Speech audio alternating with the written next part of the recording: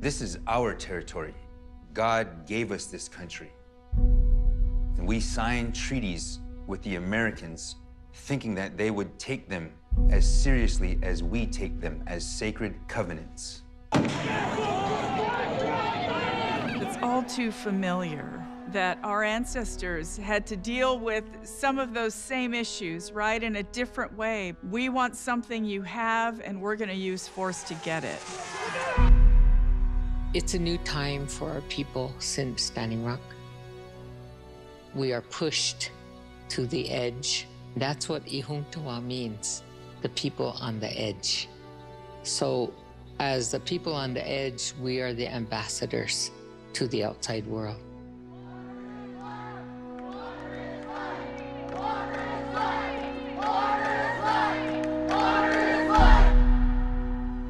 They say I was uncivilized. Well, I don't know.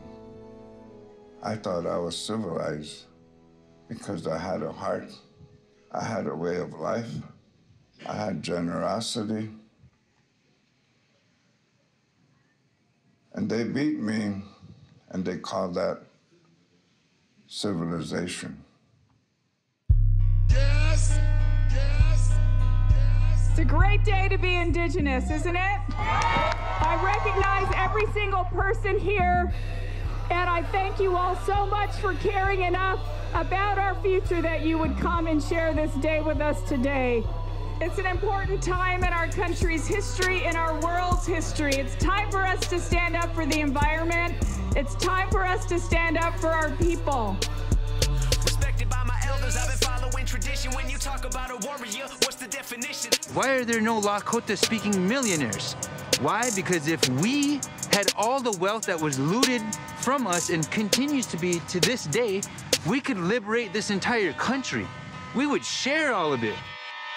For fighting with your brothers, we should learn to stand together. Legendary status, they'll remember us forever. We need to pave the way for the future generations. We are starting upon this process of decolonization.